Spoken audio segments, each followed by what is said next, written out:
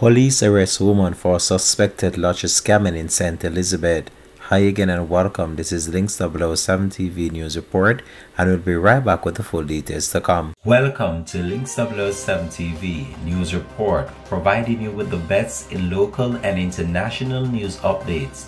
This is a place where you can get the most reliable and informative news information. Links 007 TV News Report.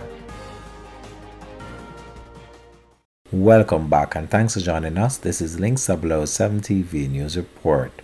A woman has been arrested and charged with knowingly possessing identity information after she was caught with electronic devices during a stop and search operation along the Glenlock Main Road in Santa Cruz, St. Elizabeth on Saturday. She has been identified as 22-year-old Melissa Brown of Park Mountain District in the parish. Reports from the police are that sometime around 5:27 p.m., lawmen were conducting operation when Brown was stopped.